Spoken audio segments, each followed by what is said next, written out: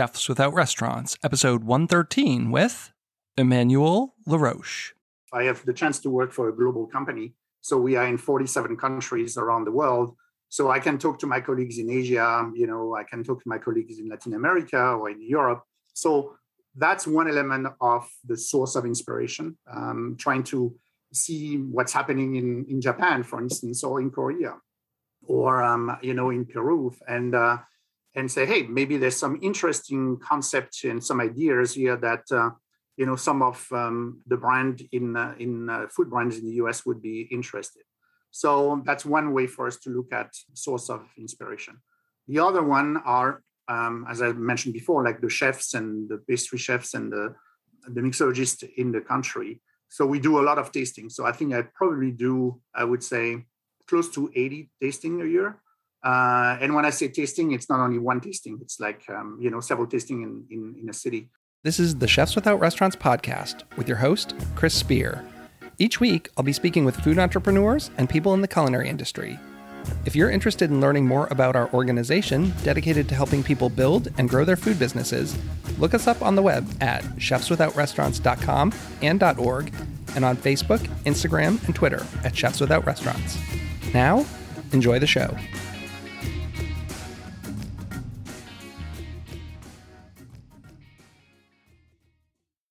Welcome to the Chefs Without Restaurants podcast. I'm your host, Chris Spear. On the show, I have conversations with culinary entrepreneurs and people in the food and beverage industry who took a different route. They're caterers, research chefs, personal chefs, cookbook authors, food truckers, farmers, cottage bakers, and all sorts of culinary renegades. I myself fall into the personal chef category, as I started my own personal chef business, Perfect Little Bites, 11 years ago.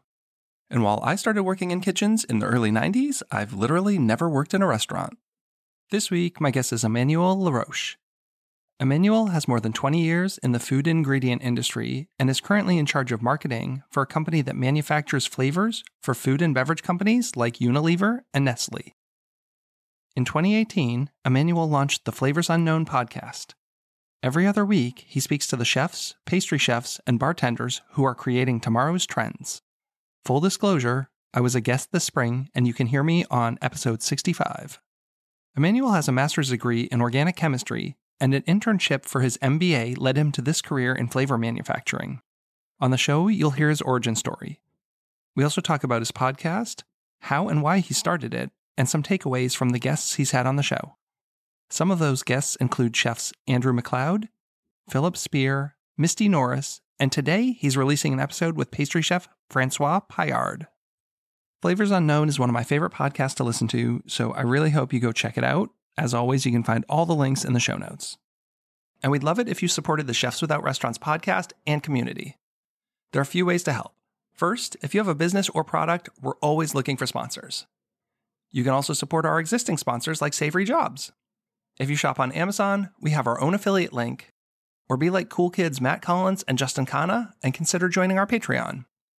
If nothing else, it would be great if you subscribed to the show, rated it, and reviewed it. And maybe share your favorite episodes on social media. The links to all these things are in the show notes as usual. The support means everything to me. And now, here's a word from this week's sponsor, Savory Jobs. Did you know restaurants turn over employees 4 times faster than most businesses? What if somebody created an affordable and effective hiring solution for the restaurant industry? What if there were a job site that only focused on people looking for food service jobs? What if that site only cost $50 a year to advertise for every job your restaurant needed? Forget the big corporate sites like Indeed and Monster. Our sponsor, Savory Jobs, has a job site exclusively for restaurants. The best part is, Savory Jobs only charges $50 for an entire year, and you can post all the jobs you want. And for our loyal listeners, use the code SAVORY10 and get 10% off. That's SAVORY10. So go to savoryjobs.com and discover the job site that's shaking up the industry. And remember to use SAVORY10 for 10% off. And now, on with the show. Thanks so much, and have a great week. Hey, how's it going? Welcome to the show. Thanks so much for coming on. Thank you so much for having me, Chris. I really, appreciate it, and I'm excited to be part of your show. The tables are turned here. You had me Yeah, on a few months ago, and that's now we true. get to put you in the hot seat and find out a little bit about you and the man behind the Flavors Unknown podcast. Yeah, thank you. Yeah, we'll see. Hopefully people are going to first get used to the French accent and then find something interesting in our conversation. Yeah, I'm sure they'll be fine. Well, I usually like to start kind of with like a backstory. So you're not a chef. What is it that you do in your day-to-day work? Sure. So I am in charge of marketing for a food ingredient company. So we manufacture flavors for the food and the beverage industry. So our customers will be, people like Campbell's, will be, people like Unilever, Nestle, that's that type of companies.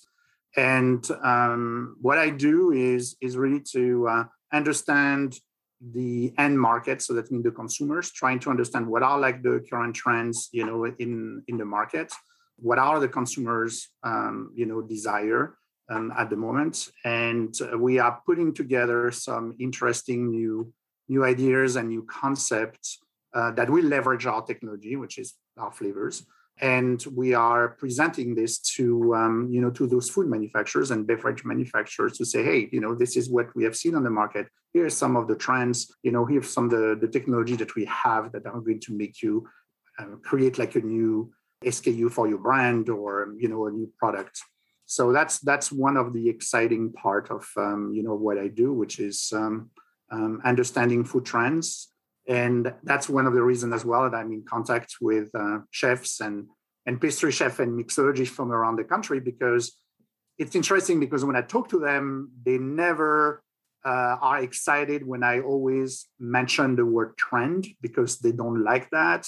They don't feel that they are creating the trends, but they do. You guys are creating trends. So, and food manufacturers are always interested to look at what the culinary scene in the US is doing, because maybe one day this is going to trickle down, via media into food service, and then maybe later in retail product as well. So we try to help them to stay ahead of the curve and to innovate. How long have you been doing this? Should I answer the question? Way too long? No. I'm in fact in that industry for more than 25 years now. Wow. So before in Europe, that's the explanation of the accent. And then I've been in the US for almost 20 years. So did you have to have a lot of food service experience going into, like when you started, did you know anything about the food world, or was it just strictly a marketing job for you? I think I went into it because I love food, and I had some, family members. I had an uncle that had passed away, unfortunately now, but had a restaurant and a bar in France. He always, let's say, gave me the opportunity when I was going and visit him on vacation to bartend and to take care of guests, and I always loved that part of the business.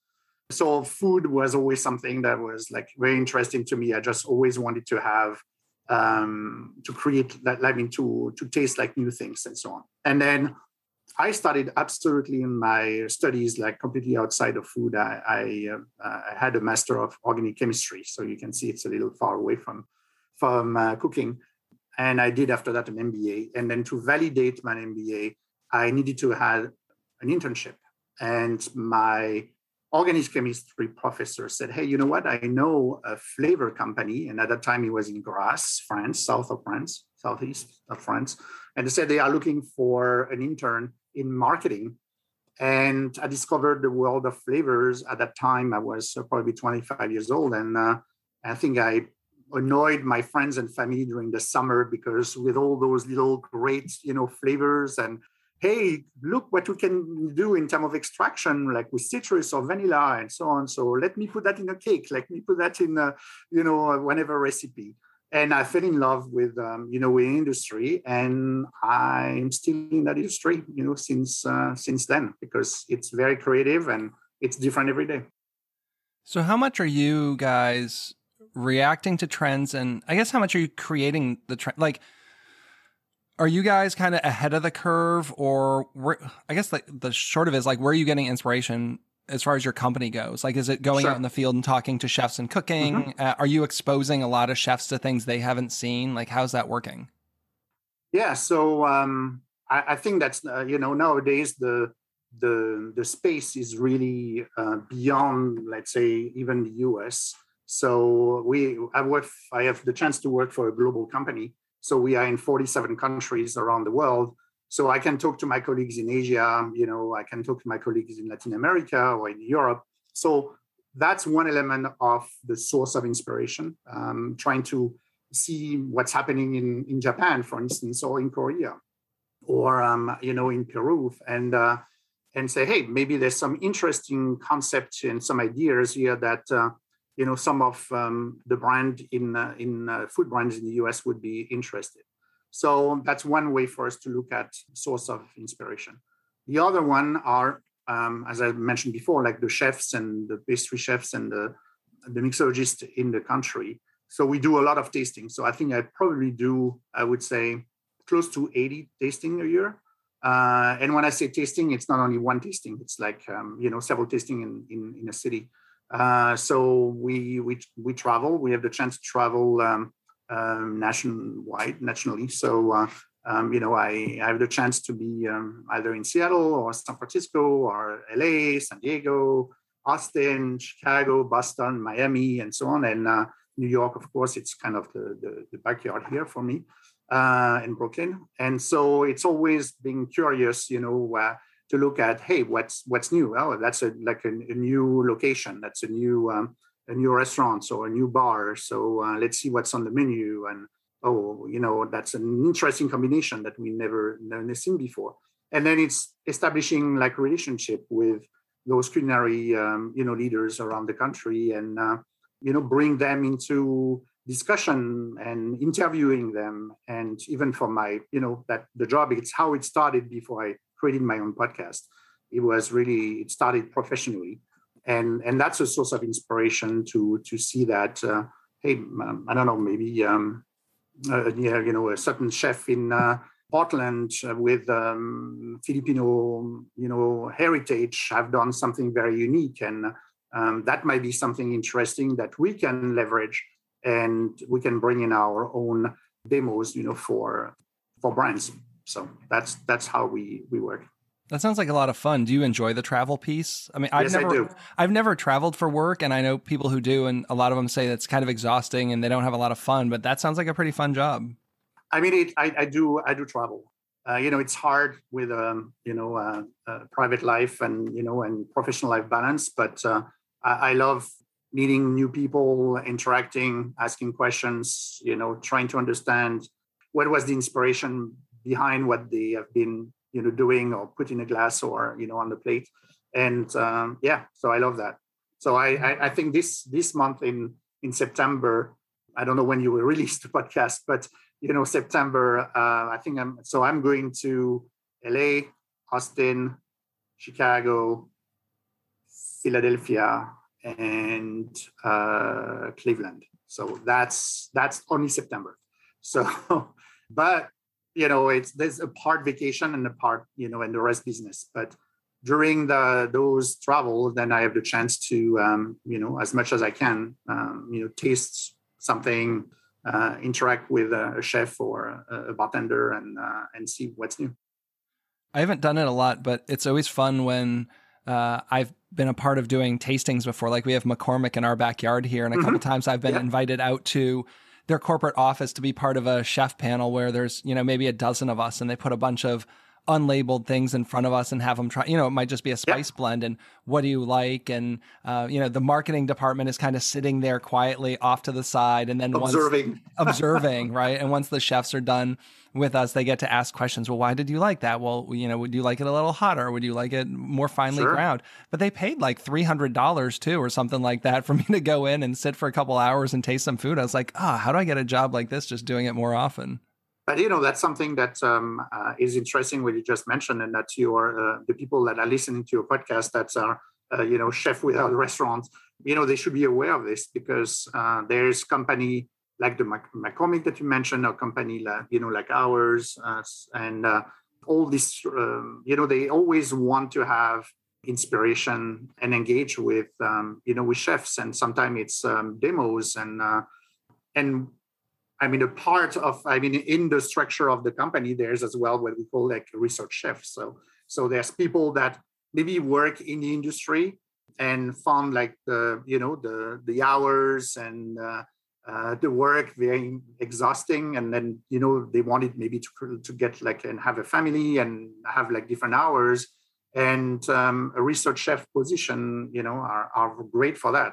So we have research chef in our organizations, like a lot of other food ingredient company, because they need chefs to create what they call like the culinary standard.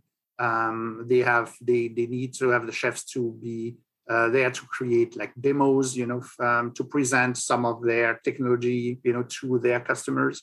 So something for your audience to think, about if they want to do something different or explore something different. Let's jump over to the podcast. So you're the host of the Flavors Unknown podcast. Mm-hmm. So why start a podcast? Good question. So just before I mentioned that I was doing chef interviews, and I've conducted several and I still do for my job, like panel discussions with culinary leaders from around the country. When I do those, it's really focused on my company and the type of product that we're doing and talking about flavors. And I was always frustrated at the end of those conversations because I wanted to ask something different, things that I'm passionate about. And like, okay, that's not the space. I cannot do that. So I said, oh, you know what? Maybe it would be great to, with all the network that I have, to create like a podcast. So talk to the president of the company and at the green light and to make sure there was no conflict of interest, and yeah. So when I started to have the idea in 2017, started to put all my ducks in a row. I like to have everything really like ready before jumping, and I launched it in September 2018. But as this is, that's not something that I live from. It's not connected to any business, so it's really more about passion. So I do it like every other week. I publish like a new episode every other week, and not every week. So how many episodes have you done? Do you know offhand how many you have? Sure. Yeah. Because like you do, I edit, myself. So I can tell you exactly. I just released on Tuesday. It's every other Tuesday. So number 78 with Chef Eric Ramirez. And we talked about, Peruvian influence in Peruvian cuisine. Very nice. Well, I love the show. You and I have had a lot of crossover with some of our guests. Yes. But you have a lot of restaurant chefs on your show, and sure. Because I kind of focus on not restaurant chefs, which is, kind of keeps it interesting. So it's not all the same people on all the same shows. So what do you love about the podcast? I mean, you're having these great conversations, just getting to know these chefs on a different level, finding their inspiration. Is that what really keeps you going? Yeah, I mean, what I wanted is two things. Is like I think because my audience really is other chefs that are interested to hear what their peers are doing, and a little bit of what you are doing. But for chefs that are working in restaurants, as well for chefs that are working, like yours, not in restaurants, and then the other part are people like me that are like food enthusiasts or. I don't like too much the word of foodies, and the idea was to create this platform for them to share their passion. And so it's really about understanding their path to success. It's really to, talk about their challenges that they are facing. And, we know at the moment there's tons of those. And yeah, it's about like their source of inspiration, how they approach their creative process. So it's really the idea of, okay, I understand your source of inspiration, but now what's the next step, when you're creating a dish or when you are like creating a cocktail, what's the second thing that you are bringing, is it about creativity? Is it about techniques? That type of things. And I have always a series of rapid fire questions trying to, ask them about, what are like the great locations, food related or beverage related locations where they live. and that type of thing. So I have as well a lot of people that have that they are either immigrants or first generation. So I'm always interested to understand how their cultural heritage, influence their creative process. That's always something very fascinating to me. And has the tone changed at all over the past couple of years? I mean, we've had so much. I mean, obviously COVID, and now everything with, from restaurant closings, staff issues, PPP loans. Like I found when my show hit like March, April, May of last year, the same tone and topic kept coming up. And not that it's not important, but it's like, do people want to tune in every week and hear these like stories about how terrible things are? Like, what did you find with your guests as you're interviewing them? At the time, at the beginning of the pandemic, like the first month of the pandemic, there was always, this idea of, okay, and I tried to select guests as well that were trying to do something different or pivoted, their business during the pandemic. Some people were doing pop-ups or were doing like, fresh produce markets by collaborating with local farmers and so trying to to see like almost like a silver lining, something positive out of it. And I know it's difficult to say that. Maybe it's easy for me because I'm not in industry, and I'm sorry for chefs that are listening that says, "Hey, man, yeah," but for us it's really tough. Like every day, I get that. But I thought it was inspiring for the audience to hear what certain individuals have done during that time, because it might inspire others. So that was the idea. Well, what do you have cooking right now? Do you have anything new on the horizon? And I guess this kind of could be like, do you have any goals, either short term or long term? And that could be with your business or with the podcast. I mean, I think, with the podcast, is there's always the same, the same goal is to try to grow the audience and have more people, listening to the show. It's a lot about word of mouth, as you know. Maybe the things that I would have done differently, launching a podcast is maybe spend time more upfront to think about like the promotion aspect and how to engage, on social media. You and I know exactly what it is about. And people that are not in that industry are not doing really any, let's say, engagement in social media. It's maybe difficult to understand, but it takes a lot of time and a lot of our energy. But that's something that I would have done differently from the beginning if I would have known, what I know today. But like in the future, I think I love some of episodes that I have tested like different things, and I really like the panel discussions. So I think I will try to do more panel discussion in the future. Because now remote technology allow us to have several guests at once. So I've done one with 3 chefs in Austin that was really popular. I have done another one during the pandemic, with Noemi Pomeroy and Gabrielle Kreuther and Ian Bowden. That was very popular as well. So I think I'm probably going to do more panel discussion. Editing those can be tough too. I did one that I thought was going to be great.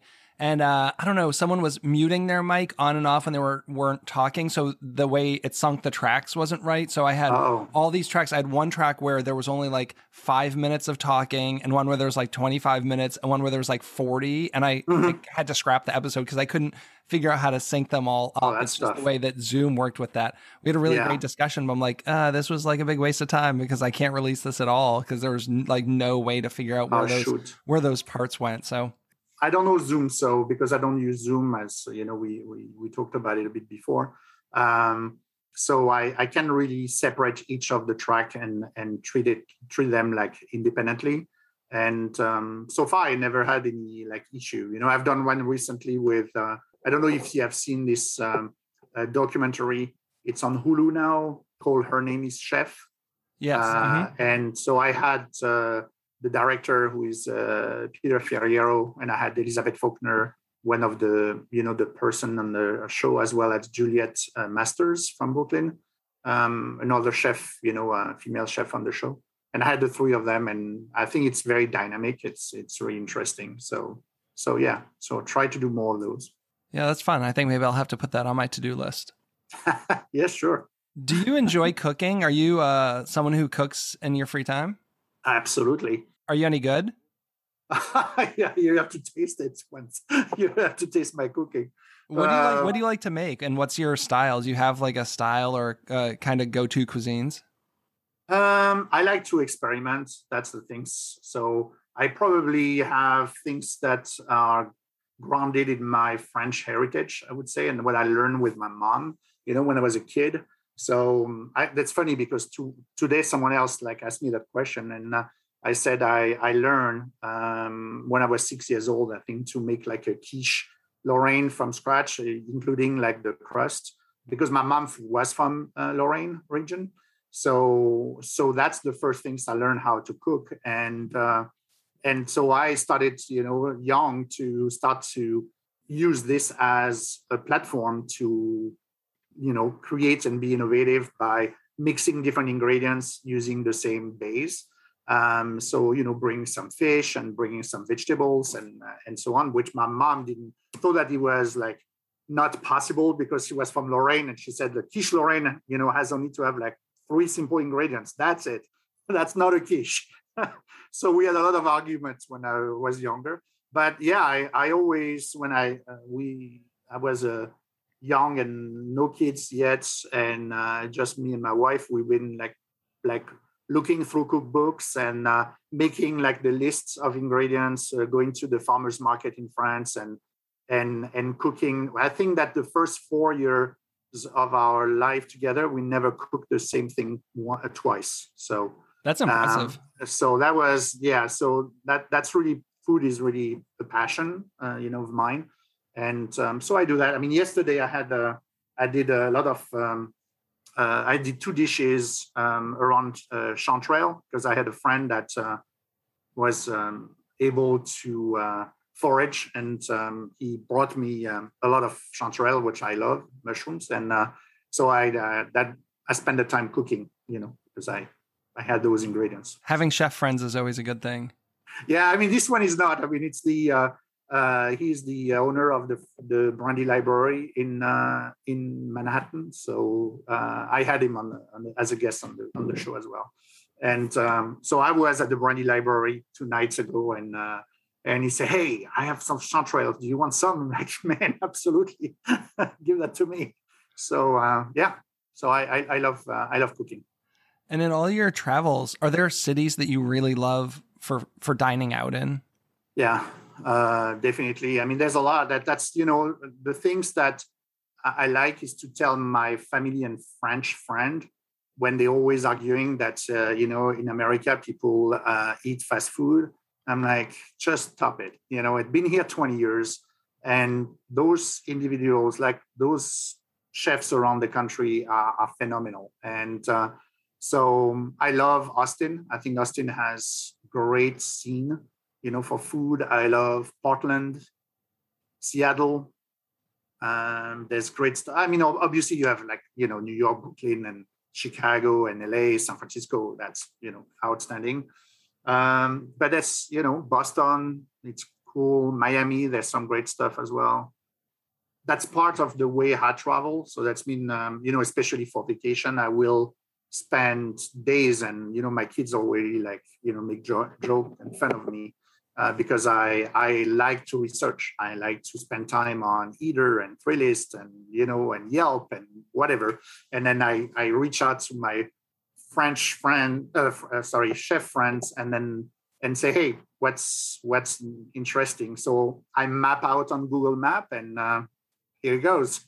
I plan my vacations around where I want to eat. So I usually probably already know where I want to eat before I've even gotten to the city. Yeah. You and I are the same. But yeah, you go to your hotel, and the concierge like hands you a map, like, oh, here's the restaurants you need to go to. It's like, I'm all set. Don't worry about that. Exactly. Who do you really think is underrated? I mean, you've had a lot of these great people on the show. I always like to ask, like, are there any chefs who you really love, but maybe aren't getting more mainstream attention, who you think deserve it? I mean, I for instance, I mean, he's known and so on, but compared to others, maybe as known as others, but there is, chef, and I think that you seen him like recently because you went to Asheville. Yeah. So like Andrew. Andrew Yeah. for me is fantastic. Like he knows so much, things. So Andrew McLeod from Avenue M in Asheville. I was just talking about him on another one of my podcasts that I recorded a couple of days ago because I talked to Jeff Stoneberger, who Jeff's worked with him a lot together. Yeah. They've kind of traveled all over working at places, and that's how I got to know of Andrew. But yeah, like the food that he was making down there is amazing. And, I didn't even think about it when I was going to Asheville. Somehow I just forgot, right? And we got down there and I needed to eat somewhere. I was like, oh my God, like Andrew's restaurant's here. Like sure. It's been on my radar. I would have been so upset if I had gone home and forgot that his restaurant was there. I don't know how that passed me over, but yeah, but guys like him, that's what I mean. I think he's not really on everyone's radar. I think chefs know who he is. Yeah. There's another one that comes to my mind. I love my discussion. He's almost like a food historian, which, we had like a great discussion together. It's Levin Wallace from based in Nashville. And, with the whole pandemic, he was supposed to take like before the pandemic, like a exit chef position. And then that didn't happen. So he created his own business. Now it's called Fat Belly Pretzels. He started to make that at home. And his kids, loved it. And his wife said, why don't you bring it to the farmer's market? And boom, it exploded. But that guy he has done so much, like so many different positions, in being chefs in different setup. And I love the discussion. I think he's going probably to do some great stuff like in the future. I've never been down to Nashville. That's on my list. And actually, you should, I haven't been to Austin either, which has also been on my list of places. So I have to get down to those two areas. Yeah, in Austin, I love someone I think a great human being is Fiore Tedesco from Locadoro in Austin. I love as well Michael Faudeger from Olame, in Austin. So great people. And I got like recently the pastry chef Philip Spear from I don't remember the Commodore. Commodore, thank you. So Commodore. So yeah. So there's a lot of interesting individuals. Someone that started to get traction. It's Misty Norris from Dallas, which she's a great chef. Lots of fermentation, lots of charcuterie, lots of really interesting stuff. From snoot to tail, yes, absolutely. Yes. Love that stuff. Yeah. Is there anything you want to share with the audience before we get out of here today? Easy. They should, they should try and listen. Flavors Unknown, and it's not going to take anything out of what you are doing, Chris, because it's a different approach. But the people that are listening to the podcast may find interesting inspiration in some of the people that I'm interviewing, and then we have a different approach. So it would be a reputation anyhow if you had those people as guests on your show. So no, I listen to the show. Everyone should listen to the show. It's one of my very favorite podcasts. I'm a subscriber. Thank you. And appreciate it. You just have some amazing chefs on there. So yes, everyone listen to the Flavors Unknown podcast. Yeah. So thank you. I appreciate that. Thanks for listening to the Chefs Without Restaurants podcast. And if you're interested in being a guest on the show or sponsoring a show, please let us know. We can be reached at chefswithoutrestaurants@gmail.com. Thanks so much.